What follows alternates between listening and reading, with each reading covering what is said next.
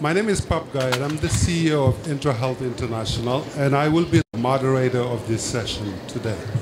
So welcome to our session entitled Health Workforce Investment as a Driver for Universal Health Care Coverage and Economic Development. If you are in this room, like me, you are probably very passionate about the human resources part of development and the issues of health workforce. You are also probably worried that we are not making enough progress, or the progress is not fast enough. I assume you are in this room, you believe, like me, that if we don't solve the health workforce crisis, chances are we're not going to meet our objectives, including UHC, including the HCDs, the SDGs. If you are in this room, you probably believe that we can do a better job articulating how we can engage the private sector. And finally, I am sure you will agree with me that we need to do a better job about community health and primary health care at that level, and solving the distance that we created while thinking that primary health care is not really part of the system, whereas it is the foundation of the system. So welcome to our session this afternoon. We're delighted you've joined us. We have a great turnout, and we have a very exciting afternoon. Without further ado, I would like to invite Professor Takemi to get us started. Professor Takemi is a member of the House of Council of Japan, a senior fellow at the Japan Center for International Exchange, and a long-time champion of human resources for health. In fact, I met Professor Takemi when he was chairing the board of the old Global Health Workforce Alliance, which we will have a chance to talk a little bit later in the program. So, Professor Takemi, come and welcome us.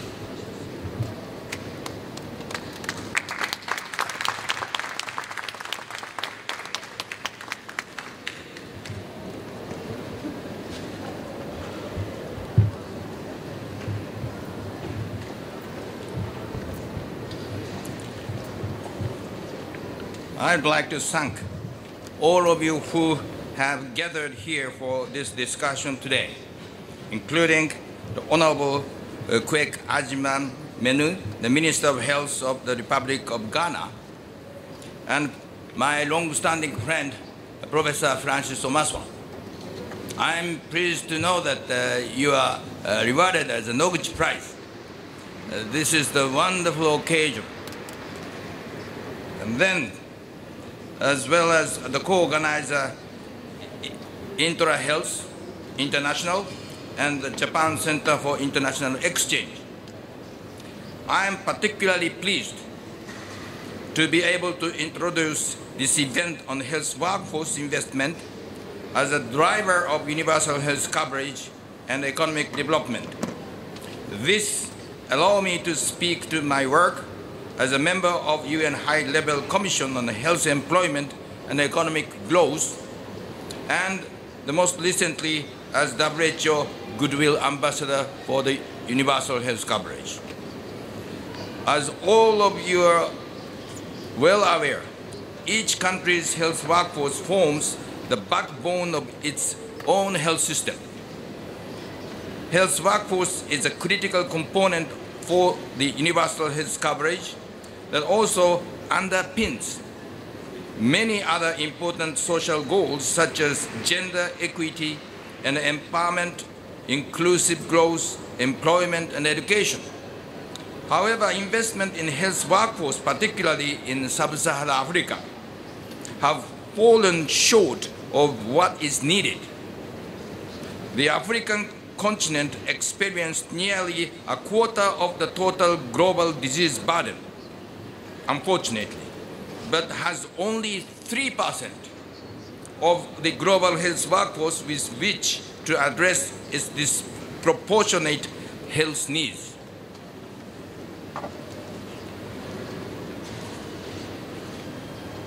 Many complex reasons for this, which are further complicated by recent trends in population aging, migration, brain drain, and new and recurring epidemics of the infectious diseases. We will focus on a number of key bottlenecks today. One of these is the importance of the quality data in building a dedicated and capable health workforce. The data points I just referenced, which are still widely quoted in the health workforce literature, are from the WHO's 2006 World Health Report. This is the most recent comprehensive analysis we have. Now it's 2019. We still use 26 World Report. Another bottleneck is the quality of care. To improve quality, we need to address the issues of working conditions, burnout, and attrition that continue to challenge health workforce scale-up. Finally, the gender imbalances persist both within the health workforce and in health outcomes. Globally, the woman comprise 70% of the health and social care workforce. Many serve as frontline health workers and are the first point of the contact between the rural or low-income communities and their health systems. However, nearly half of this work goes unpaid and unrecognized. Investing in the health workforce recognizes how important it is to maximize human potential in achieving social protection and well-being. We are seeing a renewed focus on this approach through initiatives like the World Bank's Human Capital Project. This people-centered approach, something Japan has long been committed to, having adopted human security as an overarching concept of guide its foreign policy in the late 1990s. It is important that this discussion is taking place on this sideline of TICAD7, which is an interdisciplinary collaboration between African nations and Japan that focuses on how strategic joint investments can address shared challenge and pave the way to achieving shared goals. Among these shared goals is universal health coverage, a major driver of economic growth, which in turn helps to build social and political stability. This very much includes the cross-cutting benefits of the health workforce investment that we will discuss today. I believe that we have the opportunity before us to drive the collective action and toward increased investment in Africans' health workforce. We will thereby pursue our shared goals of universal health coverage, human security, health and well-being for all, and ultimately achieving our sustainable development goals. I really hope that this TICAD7 gives us the wonderful occasion to increase our political momentums commit on the global health, specifically the health workforce issues. And then we can strengthen our health system as much more resilient, especially in African continent. I really hope that the coming discussions here have a really meaningful and having the real political momentum in the future. Thank you very much for your patience.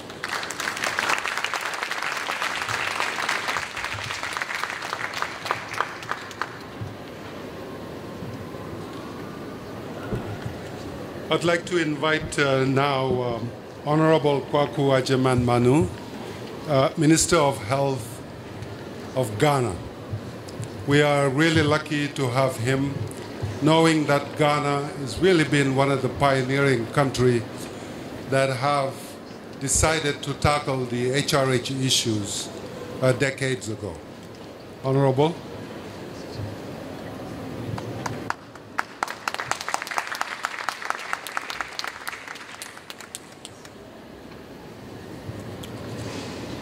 Thank you very much, my brother. Distinguished ladies and gentlemen,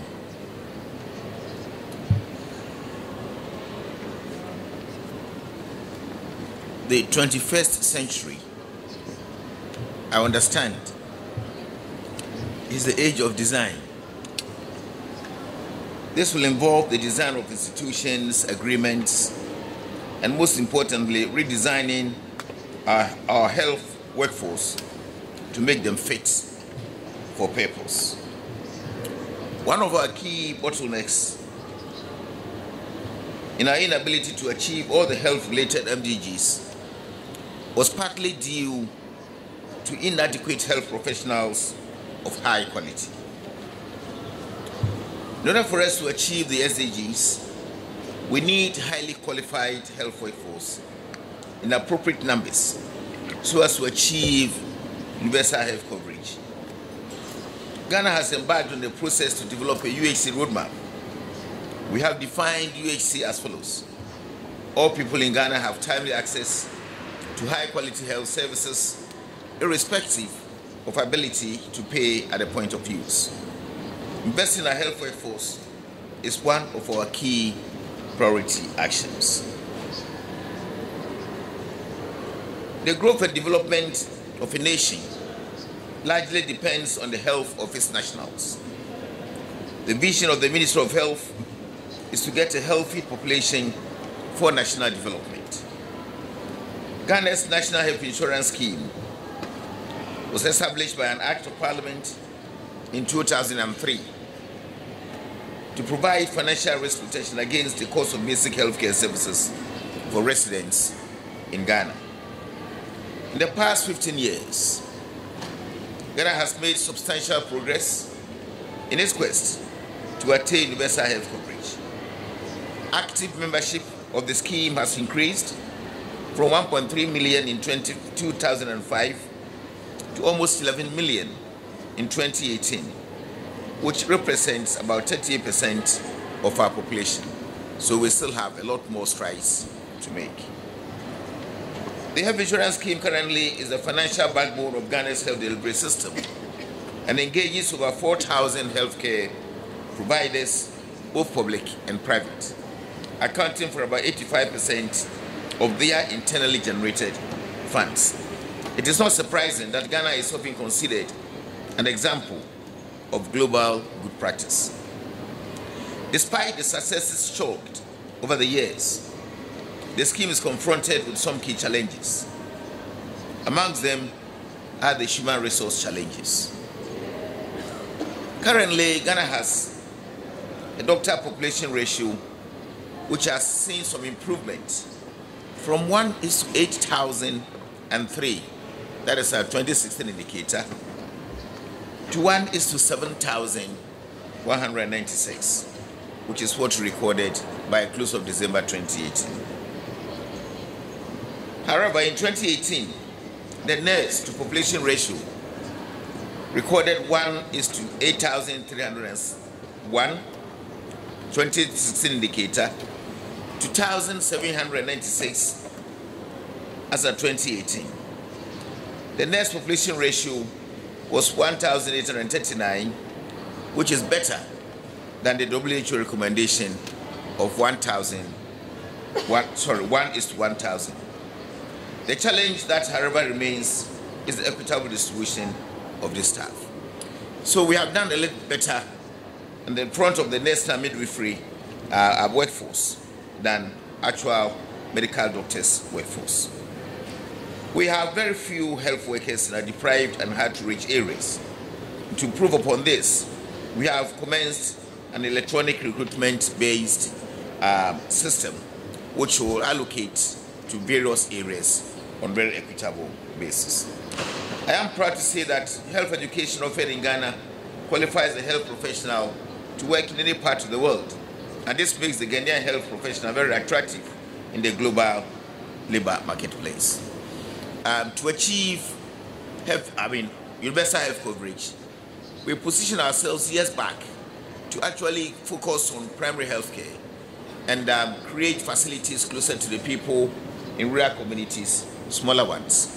And in view of that, we invested in establishing a lot of training schools for the caliber of nurses that can man these facilities to actually provide primary health care services. And that is what is explaining why we have done that better in the front of nurses' healthcare services. At the moment, we are positioning ourselves even to export some of the nurses that we have, because we are expanding anyway. But it's like we have several colleges that are training. We have set up college to train, specialists in nursing, and that is giving us the workforce that we actually need. And it looks like we are overproducing. At the moment, we are even training students from outside our country in some of our nursing colleges. I thank you very much.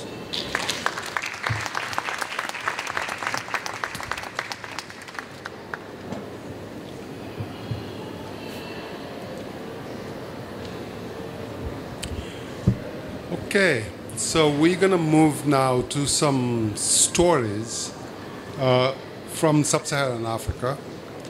And I would like to invite our panelists to join us up here.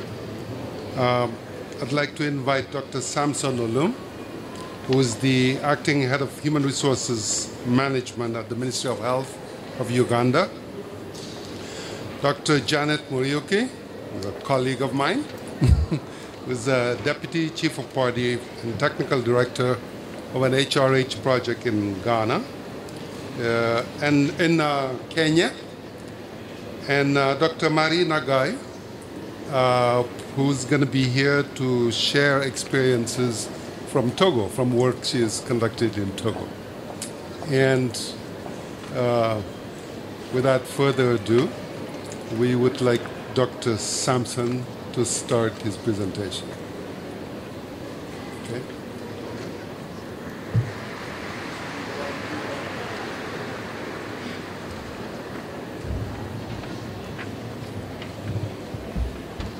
Good afternoon, everyone. Before I commence this presentation, I'd like to pay homage to my permanent secretary, who is amidst us here, and through our moderator, I'll make this presentation through her. That is Dr. Diana Atwine. To go straight into our story,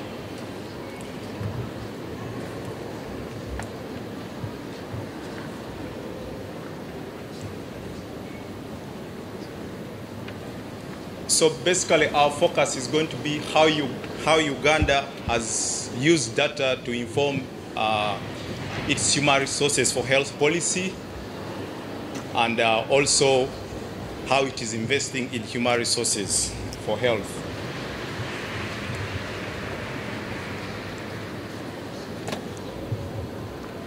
To start with, for those who don't know where Uganda is found in the eastern part of Africa, somewhere there. And this is the map of Uganda.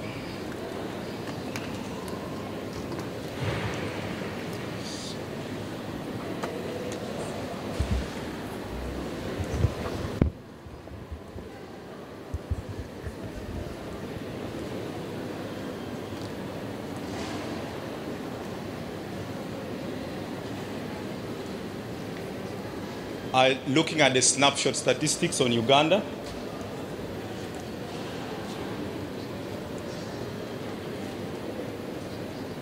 Uganda is characterized by high population and population growth rate. Currently, our population estimate is 44.27 million, and our growth rate is at 3.2 per annum. And with a projection by 2030, we expect to have a population of 63 million. Again, we are characterized by high disease burden. This is HIV, malaria, NCDs. And then, of course, we have also challenges with the skills in terms of numbers, distribution, and production. The other aspect is the challenge of productivity of our health workers. We have the challenge of performance of our health workers. We have issues to do with leadership and management. Of course, you also have the challenge of motivation and absenteeism.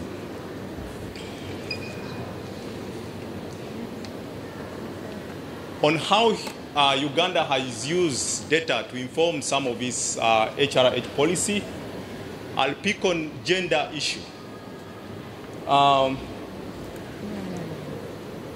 In 2013, Uganda conducted a gender discrimination and inequality analysis, where it was established that our health workforce is composed of 53% women and 43% are men. However, the challenge of this composition is that the women compose the lower positions in the structure, and the men, who are the lowest in terms of percentage, constitute 3/4 of the top positions in our health structure. Further analysis of that study, out of those respondents, it was established that 32% responded having experienced sexual harassment. So with that, the ministry came up with the gender mainstreaming guidelines and sexual harassment prevention guidelines. The other area that Ministry of Health use data to inform policy is on occupational health and safety, where in the 2000s, Uganda had a challenge of Ebola, where we lost quite a number of our health workforce. Out of 45 health workers, Uganda lost 17 health workers. And to that, the ministry came up with the occupational health and safety policy. And today, with the recent breakout of Ebola in our neighboring country, that is DRC, Uganda took up a strategy to vaccinate all our frontline health workers in those frontline districts against Ebola virus. So with that, I move straight on how Uganda is investing in human resources for health. In as far as investment in human resource is concerned, Uganda has taken a bold step to address the challenges of specialists. As a country, we faced a challenge of having most of our patients with chronic illnesses going outside Uganda to seek specialist treatment. And with that, the ministry now wants to prioritize the investment in specialists, and these will be trained locally within the country. That was the analysis that was done in as far as the specialist is concerned, where we have a gap, a 61% specialist gap, and 83% of specialized supportive cadres as per the establishment. Yeah, so locally the country is going to start training medical specialists to cover up the gaps that exist in the structure of the health sector. With that, I end my presentation. Thank you.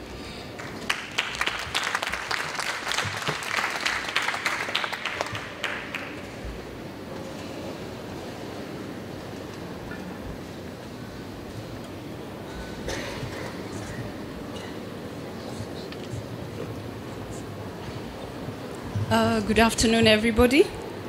Thank you very much, Pap. For me, this afternoon, I'll be sharing the story about Kenya and the Afya Elimu Fund. Kenya is located in the East African region with a population of about 50 million people. we currently do have a critical shortage of health workers, especially those of essential services at the mid-level health professionals. We currently have 15 health workers per 10,000 population, and this is well below the WHO recommended of 23 per 10,000. The challenges, in addition to this particular challenge, is that we do have maldistribution of our health workforce, majority of whom prefer to work in the urban setup compared to the rural and arid areas. It will be therefore critical for Kenya to increase its health workforce population for purposes of responding to universal health coverage. And to do this, we must increase the health workers in production by 50%. But with medical education, there is a challenge in the training. One, that it's costly. It costs about $4,200 to $4,500 to train a mid-level health profession through a 3-year program. And that is within our public sector, our Kenya medical training colleges. And this will cover for tuition fee, accommodation, and of course their upkeep. The tuition alone for a 3-year program will cost about $2,500, which is usually beyond the reach of most needy families, and of course in view of the issues of poverty. And this is one of the reasons where we are having high dropouts of students. One, they may not be able to take up the opportunity once admitted. Secondly, they may defer their training for purposes of going out to earn more money so that they can continue with their medical education. And then some just fail totally and pull out of the system through dropout. So in response to this, next please. So in response to this, the Ministry of Health, IntraHealth, USAID, the Ministry of Education through the Higher Education's Loans Board, and the private sector, mainly here bank cooperatives and also foundations, have come up with the Afya Limo Fund.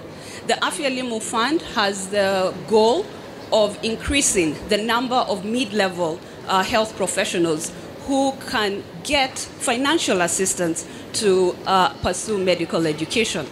The Afya Limo Fund benefits mainly students such as nurses, clinical officers, health records, nutritionists, and lab technicians.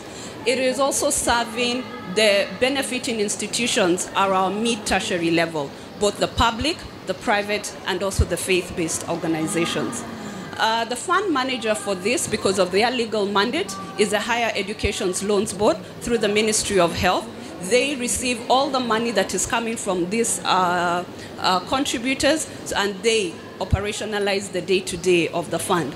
So the process begins with an advert that is run twice a year, one for new students, and the second one for those who are continuing with their medical education. That means they have already received this loan in the past. We do have an oversight structure that is a governance body that ensures identification and selection of the students based on a mean testing instrument that looks at their vulnerability. Are they orphans? Are they needy? And are they coming from the arid and rural areas of Kenya? Once the students are confirmed, they are then at the medical training institution. We then do the transfer of the resources to the respective training institutions, and the students can begin to undergo their training. Next. So this is the current performance of the fund to date. It grew out from a scholarship system, but because of the issues of sustainability and revolvability of the fund, it was converted into a loans product. The loan is it's charged at 4% interest, unlike commercial loans in Kenya, which run at about 12% interest. Currently, we have about $1.6 million that have been put together by the various contributors, benefiting 22,000 students ever since the inception of the fund since 2013. Currently, the students that are in training are about 14,000. those that have graduated are about 8,200, and those that have in employment, about 2,500 of them. And the loans are being repaid by students, about 2,200 of them, and currently about $500,000 US have been realized from the Afi Elimu Fund from the repayment of loans by the students after a 1-year grace period. That $500,000 US now is able to cater for about 450 students. However, there's a challenge, and that is because for us to utilize this $1.6 million US, we have had to provide the students with only part of their tuition fee. That means we are covering about $1,200 US for a 3-year program, vis-a-vis 2,500. And the demand for those students who are actually not getting their loans stands at currently 6,000 students who are failing to have that opportunity to benefit from the Afia Elimu Fund. So this is really critical for us next, because in response to SDGs and UHC, the critical cadre, which is servicing dispensary and health centers, is the nurses at 43% of the fund. We do also have clinical officers at 19%, and then of course the other cadres, the health records, the medical lab, the pharmacist, the nutritionist, are some of those we really need to build in response to UHC. We are projecting that there's an opportunity for this fund to service at the community level for community health extension workers, and also for the subspecialty, for example, nurses in critical care, family medicine, amongst others. So our call is to contributors to come into the fund, identify with these values of investing in the health workforce for purposes of addressing universal health coverage. Thank you.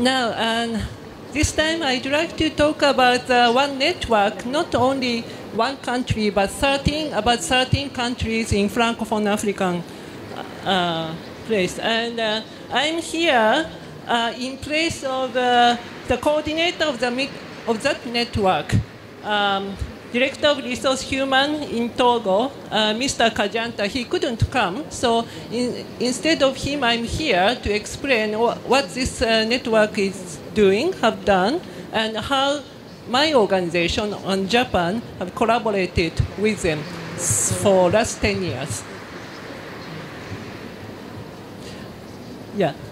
So this is the member states of this network. There are 13 countries. You see that blue, 8 countries have started this network in 2012. And then gradually, the other Francophone African countries requested to join. So now total 13 countries. And origin of this network was a training program in Japan, which invited 8 countries, Director of Human Resource in Ministry of Health to Japan, and my organization, National Center for Global Health Medicine, developed that training, and JICA supported. Yeah, thank you. And this is the current secretariat in this network. In addition to Mr. Kajanta, the coordinator in Togo, you see that administrative secretary from Niger.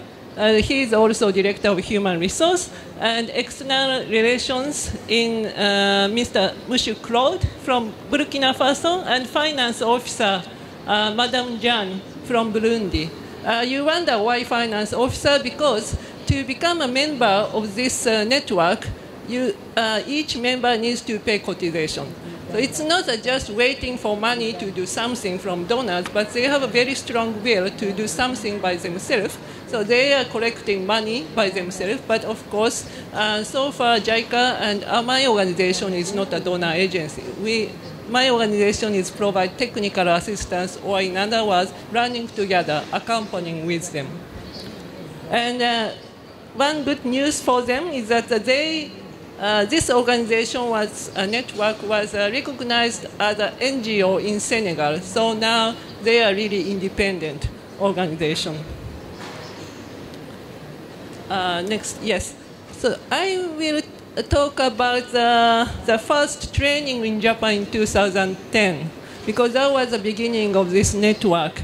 This is a house model which was developed by our organization, NCGM, in 2010. When we talk about the problem of human resource here and there, we shouldn't focus on a narrow area, but we have to think about a whole framework. So as you can see, the roof of this house is health needs in the population, and we need a human resource to support this health need. And what is a supporting pillar means the production, deployment, and retention. If it doesn't work well, we have all problems what we have currently. And to support these three pillars, the foundation is the Ministry of Health capacity, because it's their responsibility to provide a good finance, legal framework, and policy and planning in terms of human resource in that country. And monitoring and coordination is also cross-cutting things. Thank you. It's already 4 minutes. Okay, so using this framework, next please, the participants from 8 countries analyzed what their country's problem in 2010. This is the result of the problem. So they named this house as a House of Francophone Africa with all problems.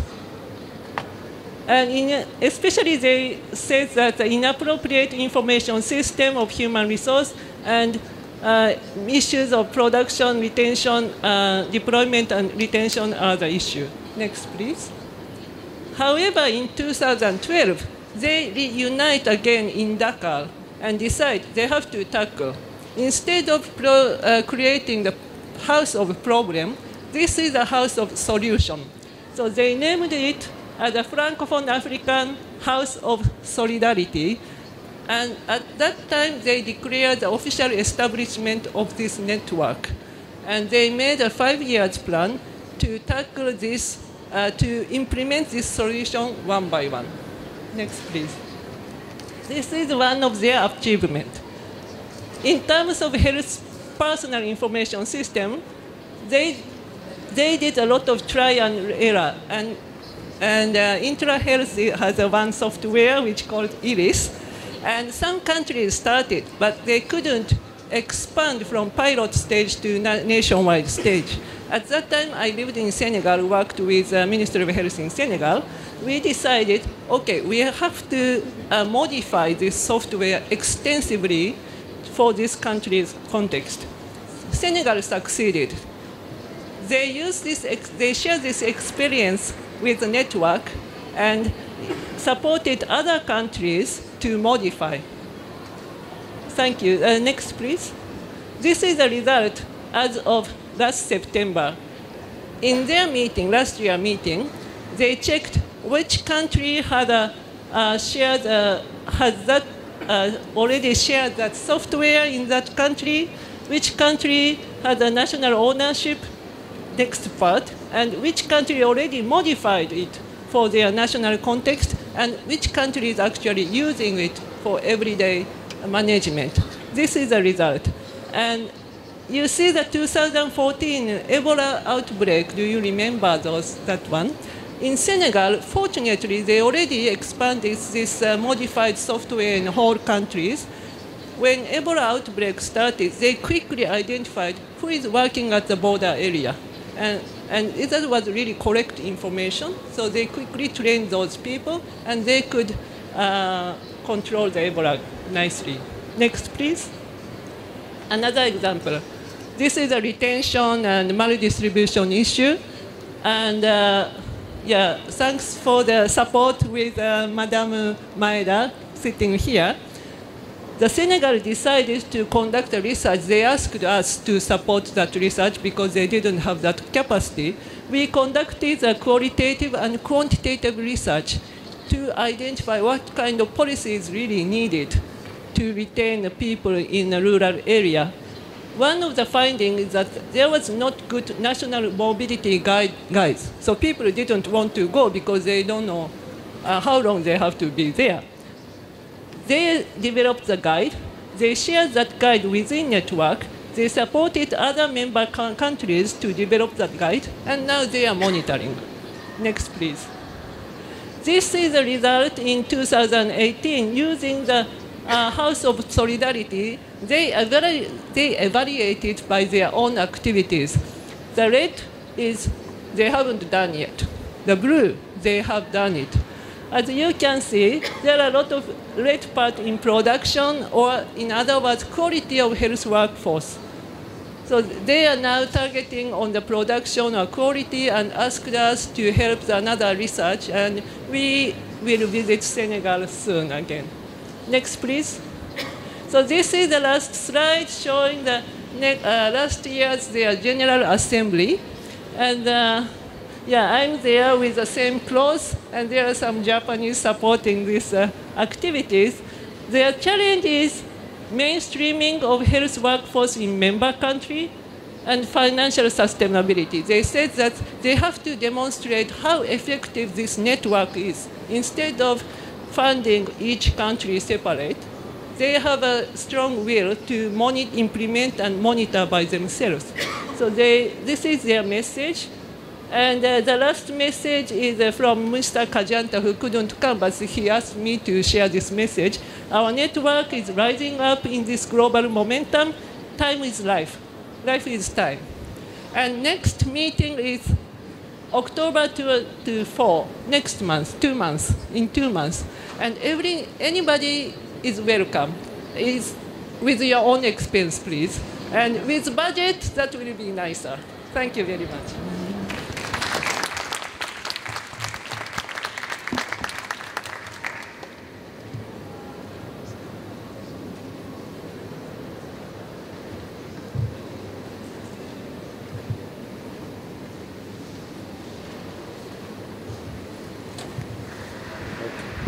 Thank you so much, and thank you for keeping up with the time. I think all of our presenters have been very good with time.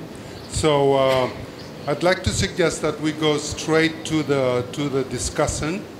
So I'd like to thank you. Maybe you can join in a little later on. If we have questions, we'll call you back. And then I'd like to invite our 3 discussants. Dr. Jimmy, I understand you need to go first because you'll have to go. And yeah, have a seat. Dr. Akiko Maeda. Oh, okay.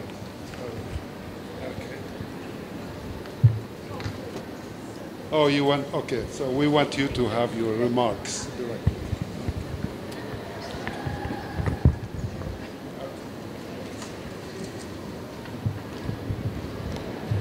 皆様こんにちは。ただいまご紹介いただきました参議院議員の地味花子と申します。3年前に参議院議員という立場を頂戴しておりますが、もともとは小児科の医師でございます。で今現在、720名近い国会議員がおりますけれども、日本の中の与党の中ではただ一人の、小児科の医師という立場でございまして、今現在、3年目でございますけれども、日本国内の医療政策に携わらせていただいている状態でございます。3名の先生方、そして基調講演も来まして、4名の先生方の大変示唆に富んだご講演、誠にありがとうございました。ガーナの保健大臣のお話、それからウガンダ、そしてケニア、そして最後にはフランス語圏のさまざまな課題ということで、それぞれに違う角度からのお話を大変勉強させていただきました。その中でコメントとして申し上げたいことがいくつかございますので、共有をしたいと思います。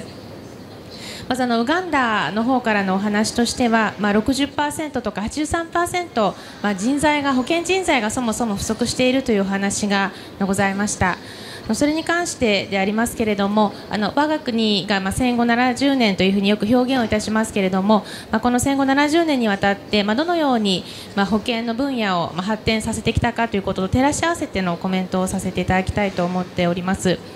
日本の場合は医師、歯科医師、薬剤師という歴史は非常に古いんでありますけれども、実は1961年にユニバーサルヘルスカバレッジ国民皆保険が導入をされて、そして保険財政が安定してきた、その背景には安定的な経済の成長があったわけでありますけれども、その1960年以降でありますが、大変コメディカルの発達、人材の発達というものがあります。でそれは資格制度を確立してきたということであります。で特に文科省と、そして厚労省が、相対手を携えて連携をして資格を作って、そして文科省で作った資格をそれを保健分野に供給するという仕組みを、試行錯誤現在もしているところは当然ございますけれども、構築をしてきた歴史があります。栄養士の制度ですとか、あるいはST、OT と言いますけれども、スピーチセラピーですとか理学療法士、こういったさまざまな資格制度を充実させることで、今ではノンコミュニタブルディジーズということが大きな問題になっていると思いますけれども、感染症の克服の後のこのノンコミュニタブルディジーズに関しては、こういったコメディカルの協力がなくしては、私たちの日本のユニバーサルヘルスカバレッジと同時に、この地域包括ケアといいますけれども、地域の中で保健人材とともに患者様を支える生活というものは成り立たないわけであります。そういった意味でもお話を伺いましたウガンダの保健人材の不足に関しましては、まずはドクターあるいはナースといった主たる保健人材の確保ということだとは思うんですが、ぜひ中長期的には、そういったさらなる他のコメディカルの育成ということにも視野を入れて、ぜひ今後お考えいただければありがたいというふうに思いました。またケニアでございますけれども、都市部に人材が集中しているという課題を伺いまして、これは実に日本も共通している課題だというふうに思いまして、伺いますと、これは実はおそらく世界で共通している課題ではないかというふうに思います。その中でも地方において働いてくれる保健人材に対して大変に支援を、経済的にも支援をしているという取り組みをご紹介いただきました。これとこのケニアの取り組みと、そして最後に永井さんがお話をしてくださいましたフランス語圏の人材の分析ということがありますが、これのいわゆるどうやって地方での保健人材を確保するのかという共通の課題に関しまして、私大変日本でも活かせるヒントをいただいたと思っております。でそれは日本でも保健人材の地域偏在というのは大変大きな課題でございまして、その中でもやはりいつまでその地域に配置されるかわからないというと、なかなか行きたがらないということがございます。で日本の場合は特に家族を持った後の世代でありますと、そこの教育が中学校、小学校、中学校、高校という高等教育がきちんと施されるのかということで、保健人材が地方に行くのを嫌がる傾向があります。でその時もどのぐらいの期間お願いをしますと言って戻ってくる、これは私たちは往復切符という表現をいたしますが、往復切符であれば行って帰ってきますということがよく言われておりますので、ここのところは丁寧な聞き取りによってこのアナラシスを完成されたと伺いましたけれども、日本でも全く同様の課題であると思いました。いずれにいたしましてもユニバーサルヘルスカバレッジ武見慶三先生をはじめとした多くの先生方とともに私も日本の国の課題と同時に世界の課題に対してしっかりと目を向けていきたいと思います。4人の皆様の貴重な講演誠にありがとうございました。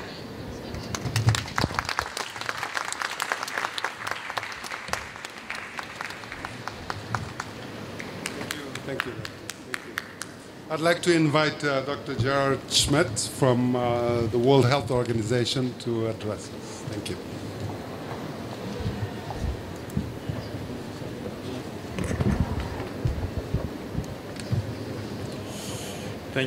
Thank you very much, and I would like to thank IntraHealth and the Japan Center for Integrated Exchange for having the honor to speak in front of you. I think we have heard a lot of very interesting and promising stories, and the situation is certainly progressing well. I think it's important to link workforce with UHC. We have mentioned it several times, but let's not forget the objective.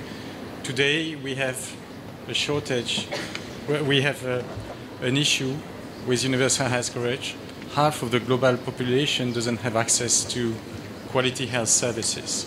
3.5 billion people. It's a lot. Of course, this is linked to the poor quality of health systems and the different components of health systems, including, of course, infrastructures, equipment, drugs and access to medicines, financing, but very importantly, very, very importantly, the workforce.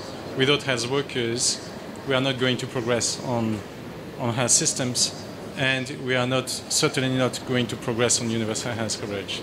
So it's really time to move on this agenda. I think that we have heard also from the Minister of Health of Ghana that focusing on primary health care is certainly a way to move this agenda forward. And certainly the WHO encourage all member states to take primary health care, particularly in the African region, as a way to address the issue of non-access to quality health services. So what we know is that globally we are going to produce, or that we expect to produce 40 million health workers by 2030 to achieve universal health coverage. It's a lot.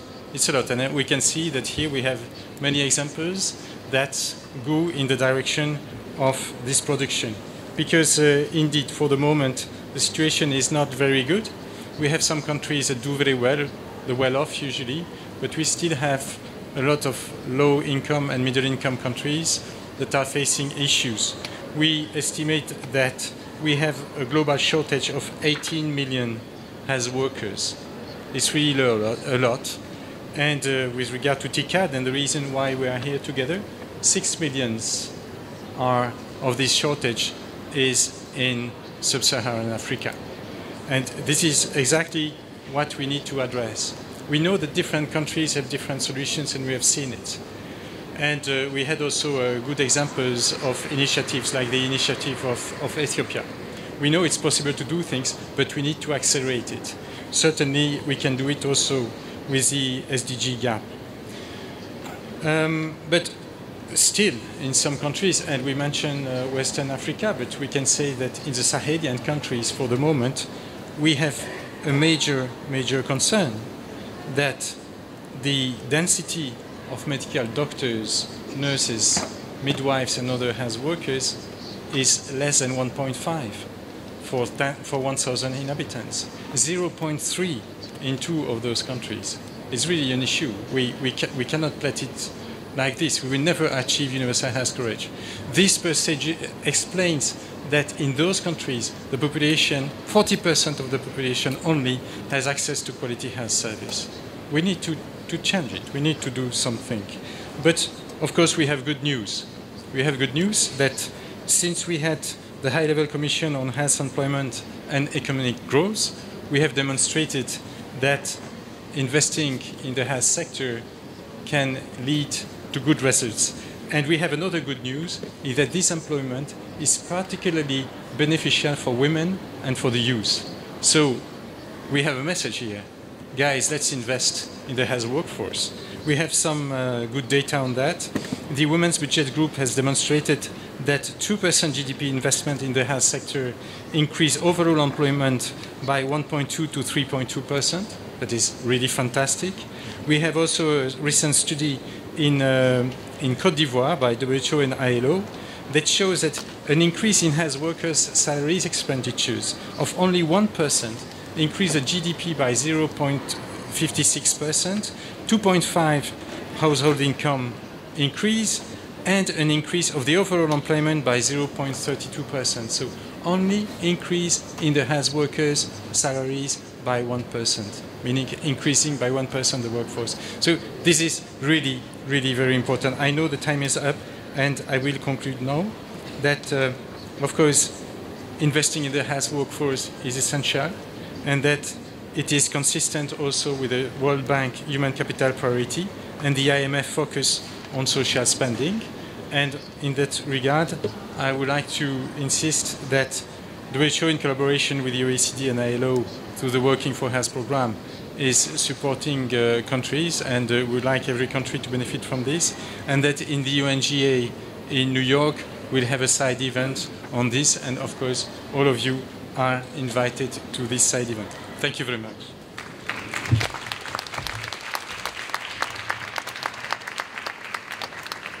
Our last discussion will be somebody who doesn't need any introduction from in my books. Dr. Akiko Maeda, formerly with the World Bank, but now as an independent health economist. Akiko. Thank you very much. It's a great honor for me to be able to meet up with old friends and to make new friends here. My name is Akiko Maeda, and I had until recently worked with Dr. Schmetz and others in WHO and OECD ILO on this Working for Health, investing in human resources for the future. And I wanted to make two comments with regard to what has been said before. I think we've had tremendous presentation. There is great interest and motivation in investing in human resources. And we've focused a lot on the shortage. But what do we mean by shortage? It is not always just about the shortage in the supply of workers, although that is a huge issue, of course, in most countries, including high-income countries. Please remember, the shortage of health workers, of skilled workers, is a big problem in higher-income countries as well. And this is something to keep in mind for all of us. But we have to think about the quality of the jobs themselves. Even if you have highly qualified number of graduates, if the jobs that are being offered are terrible or dangerous or unattractive, it's not enough. So governments and professionals, let us work also towards creating quality jobs. Quality jobs means decent wages, but also respect and equitable a way in which responsibilities are dealt, equitable and fair ways in which we treat one another. So quality jobs is an indicator that OECD has been developing for its own health, work, not just health, but workforce in general. It's another set of indicators that I think needs to be looked at in more depth. The other issue that I would like to raise is on the skills and competencies. We've talked about the doctors and nurses who form the core of the current healthcare workforce. But as you know, the world and the technology is changing so rapidly that the future workforce may not be divided into doctors and nurses and technicians. There's going to be a huge change in the kind of skills that are going to be required. And I had the opportunity when I was working at the OECD, which is the Organization for Economic Cooperation and Development, which is for the higher income countries. But the findings of that study I worked on skills for the future health workers, I think is relevant for all countries. And there are three types of skills that I think we all need to pay attention to.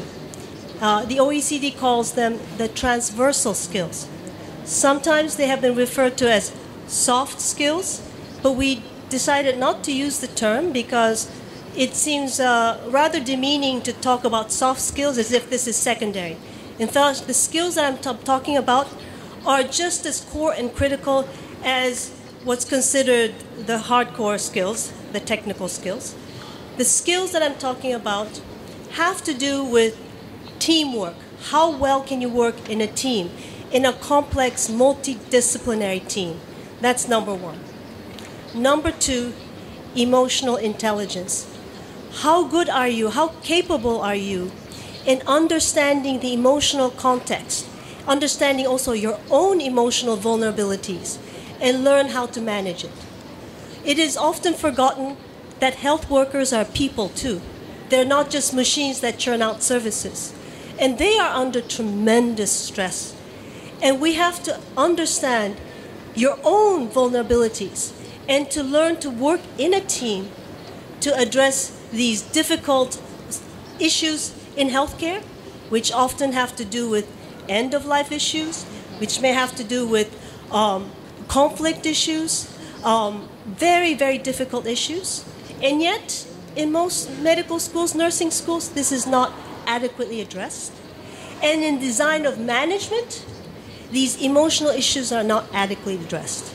So designing human-centered and emotion-centered protocols will be critical. And then the third part, which is what we all talk about more frequently, is on the complex problem solving, the new technologies, which is creating more opportunities for solving difficult health and medical problems, but it is also creating new challenges in dealing with these big data, AI, artificial intelligence. How do we harness this technology? Well, the OECD study finds the more high technology, high-tech interventions come in, actually there's an even greater demand for higher interpersonal and emotional skills. They go hand in hand, without which you do not have a successful service. So what I wanted to throw out to you is, yes, there's a shortage of health workers, but it's not just about the head count and numbers. We need quality jobs for the workers, for safe working environment, and for them as human beings to have emotionally rich and resilient working environment and skills to deal with this. I think this is what we have to work towards, and investment should be in these areas of investing for human beings who care about human beings and who are both emotionally intelligent and technically competent, but also a great team player. What a great challenge for all of us to face. I hope that we can succeed. Thank you very much.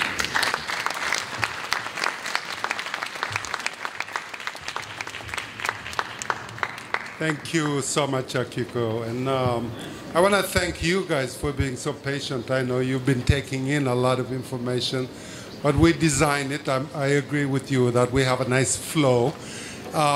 Would like to do the last section of this session, which is I'd like to invite Dr. Francis Omaswa. We are so delighted to have my brother, my colleague, a real champion for the health worker. Dr. Omaswa was the first director of the Global Health Workforce Alliance, which we know was the mechanism that was put in place to ensure global governance of these touchy issues.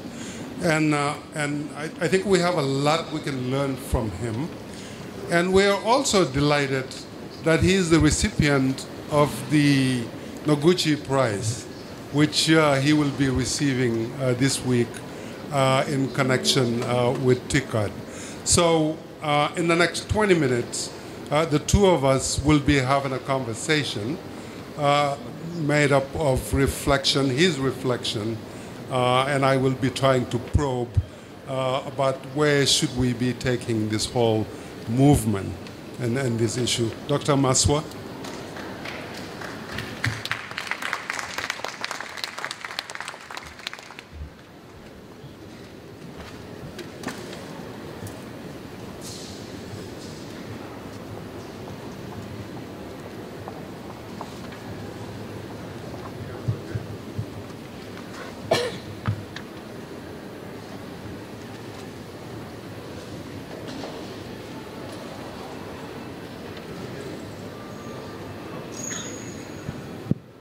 This one is working.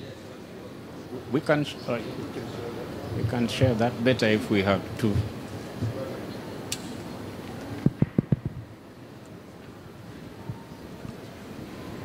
Okay. Dr. Maswa, again, congratulations for being a recipient of I think this is a testimonial of the great work you've been doing.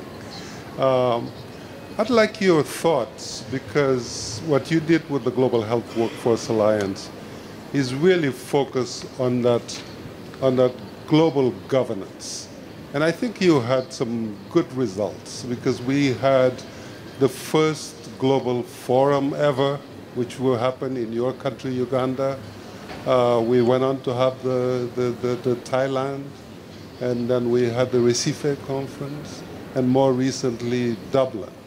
So you were able to mobilize the community in big ways. What are some of your thoughts today as you think about global governance of the workforce of HRH? And I would like you also to think about it in terms of universal healthcare, because I think UHC has kind of taken over. So what thoughts do you have, and what would you like to share with our audience? Well, thank you, my brother Pape, and all of you for caring enough about this topic and being here. Because as we heard just now from Akiko, I think it is more than just counting numbers. It is about what is in your heart, about helping people to remain healthy and those who become sick to get better from their illness.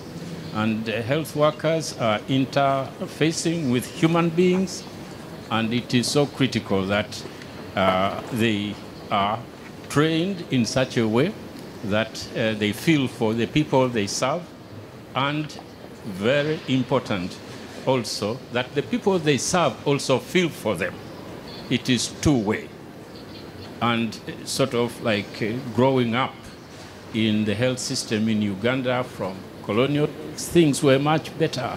I felt they cared for me, they paid me enough salary, I could buy a car, I could build a house, but it's no longer the same for various reasons. So now, when we come to look at where the global governance and the global movement came from, we reached a stage when there was enough mobilization globally.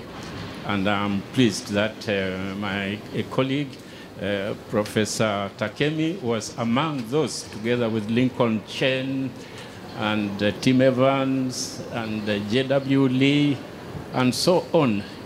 We were able to create a leadership which was able to put this agenda on the global table.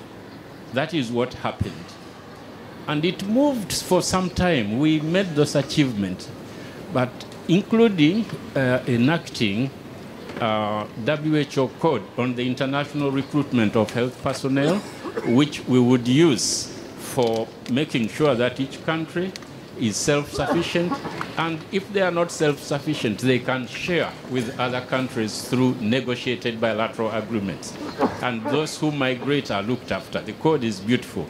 But can you imagine that as soon as the code resolution was adopted by the World Health Assembly, they closed the Department of Human Resources for Health in Geneva.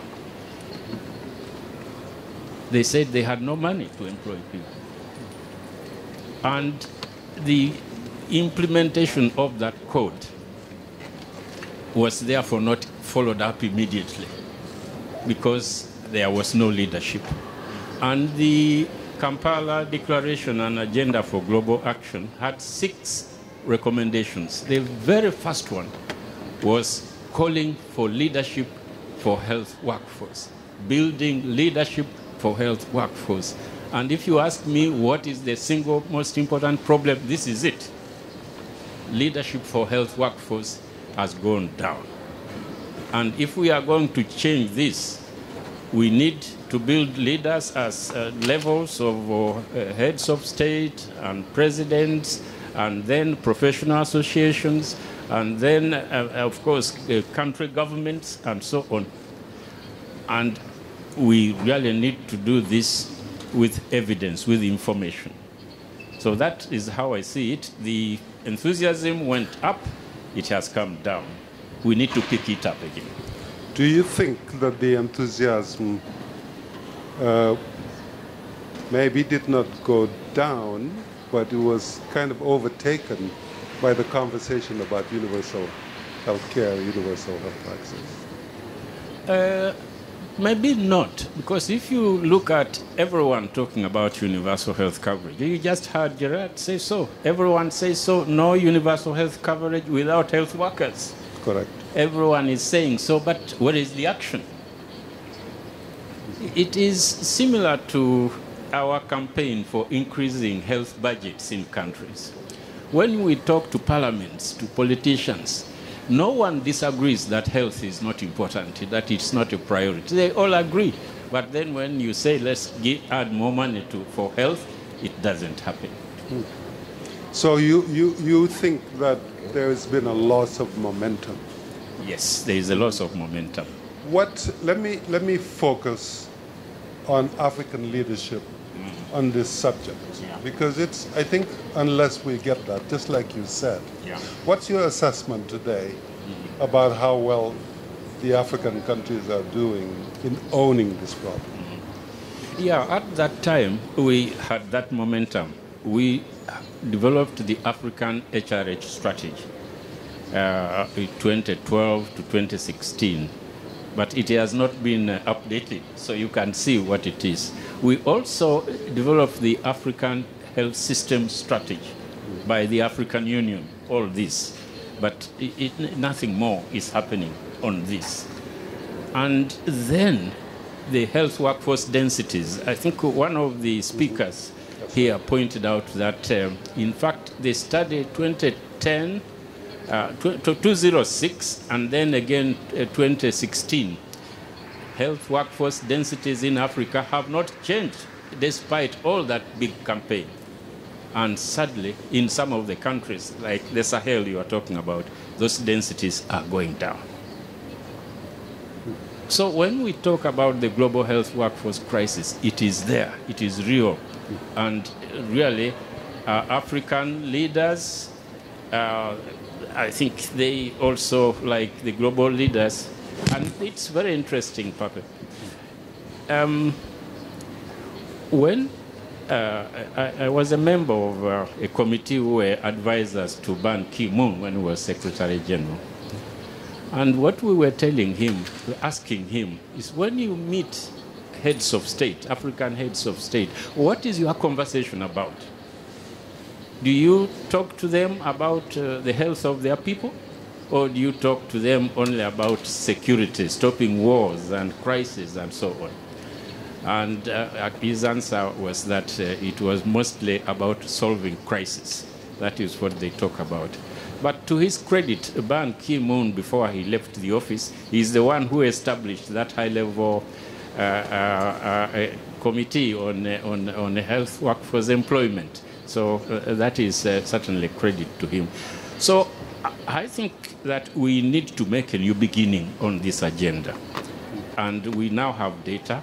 We now have also a big push on universal health coverage to link the health workers are the drivers of the health system. You know, when you give us money to buy drugs, you take money to the Global Fund. And the Global Fund gives a grant to the country to buy Coartem for malaria. Coartem cannot move from the airport where it has arrived to the mouths of sick people on its own. It's so obvious. But why does it not happen? So we are also now, of course, calling for activism. You know, the HIV experience. Then at the height of HIV, the HIV affected people with their friends just made it impossible for anyone else to remain in peace unless they listened to them. They went and disrupted meetings, and they were shouting at everyone, and come on, you must treat us. And they got treated.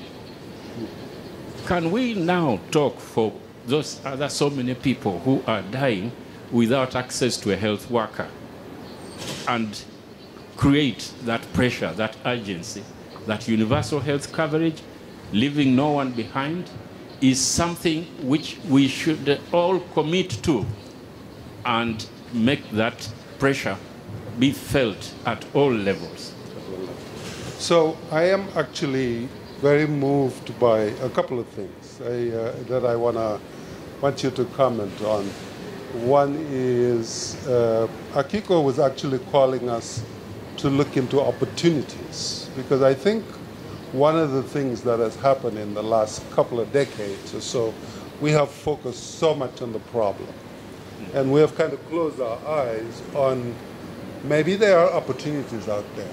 And when I think about Africa and where Africa is in its development, Africa is the continent that has the fastest economic growth. And we are seeing really a boom happening. What are, in your opinion, the opportunities or the positive development that we could use as new tool or new language so that the problem is not just, again, Africa has the poorest statistics and, you know, we've got the largest, you know, burden of diseases and we have the few. What are some of the positive things, including also the vibrant youth that we have on this planet? What are some of those, what do you see as we look into the future? What could we be promoting? As I see it, the most significant opportunity is the SDGs. The SDGs. SDGs, we have a targeted timeline. When Africa got independence 60 years ago from colonialism, the leaders, African leaders at that time were very hopeful, very ambitious. They said, we will rid Africa of disease, poverty, and ignorance. So that enthusiasm should come back.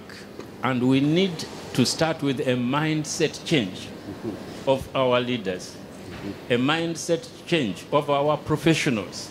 We have strong professions, Doctors Association, Nurses Association, we have strong civil society organizations.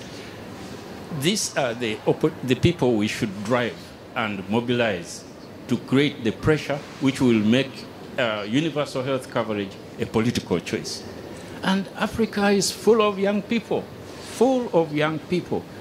So in terms of getting them trained, we had the story from Kenya. They can't afford to pay the training fees. So we need to invest in education. Invest in education. And in fact, education and training is the single most important intervention to producing a global pool of health workers whom we can share through the code. So, Professor Takemi, I would like you and others like you to call for investment in health workforce which is tied to the health systems. No one, like Global Fund, should get money from Japan if they do not have a program to support health system and health workforce development. Everything should be proofed for health workforce.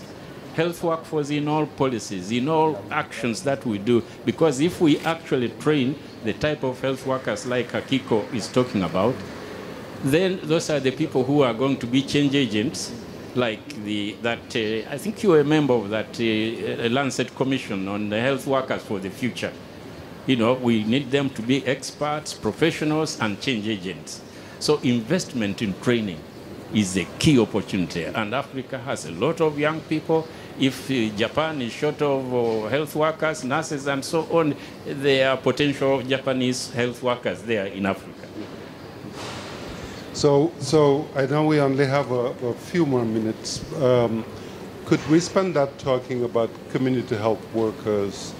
And because the reality is that we're going to be working for a long time to have the numbers that we need when it comes to professional or doctors, midwives, and nurses.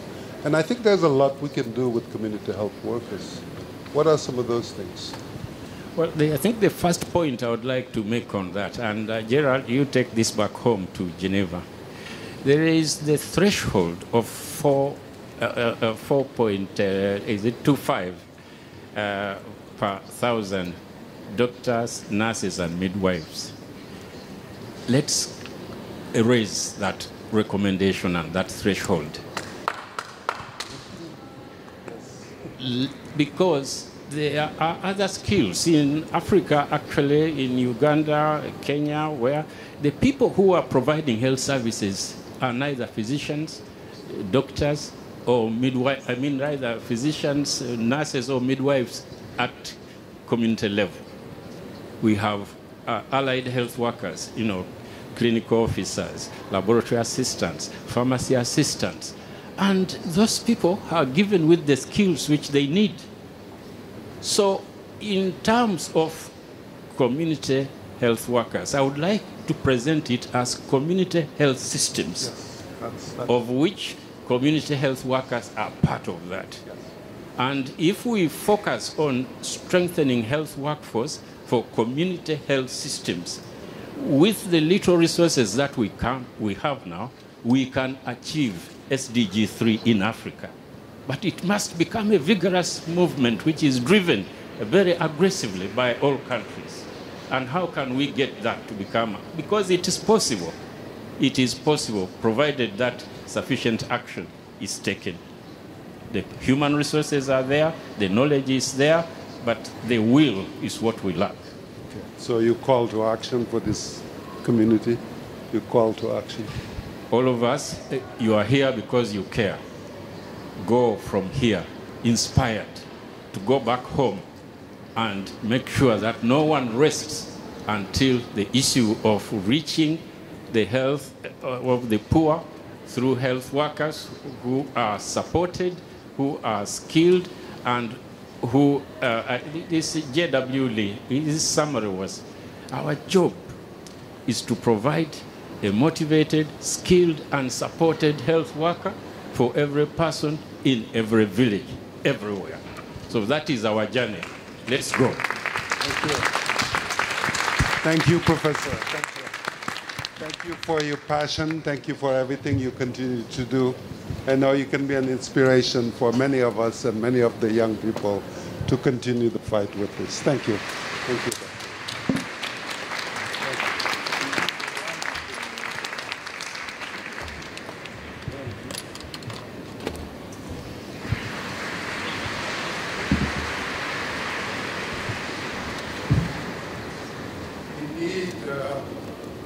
Indeed, Professor has made my task of just concluding this session. So I'd like to thank you, and I'd like to just share a few thoughts as we conclude this session.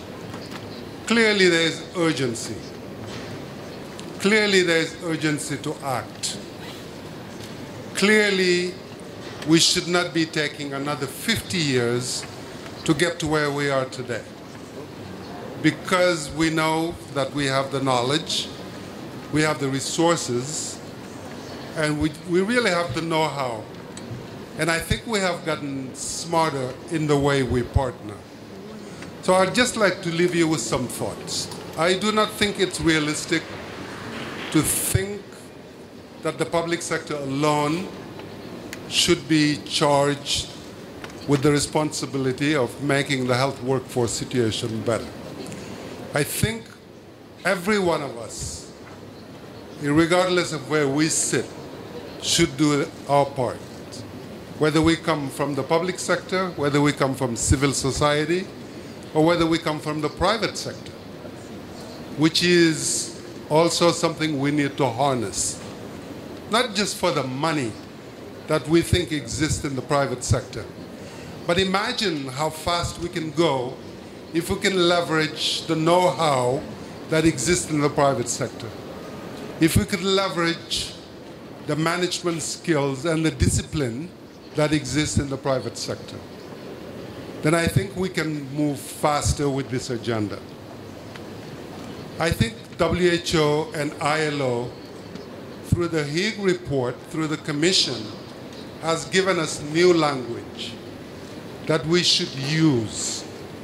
That language is very appropriate for sub-Saharan Africa today, because people are seeing economic growth. They are seeing economic development. We are seeing urbanization. Our populations, our families are understanding what it means to be able to care for your family and pay for the schools, for the kids, and so forth. The language of economic development works. The language with healthcare is something we had to do because we have to eliminate the diseases. But we're getting there. If you believe in the Lancet 230 report, we are going to move to this convergence where we're going to be able to control communicable diseases to a certain level. Of course, we have non-communicable disease, but we have some new language around economic growth, which I think we can use. And I really urge us to think the way Akiko is thinking, is that let's think positive about this and let's think opportunity. No one knows what the health workforce of tomorrow will be like. I think we should not assume that the health workforce issues that we're walking into the future, we know in fact they're not going to be. We know that with technology, we know that with AI, that's going to be a different world. So thank you again for keeping up with this subject. I think you're absolutely right. If we don't solve these issues, chances are we're not going to get to UHC. Chances are we're not going to get to reach the SDGs. But I believe that together we can do that. I believe with smart partnership, with harnessing the passion that we have and harnessing the lessons learned that Professor Maswa just shared, we can accelerate progress because that's really what we needed. So thank you for coming to our session this afternoon and have a good evening.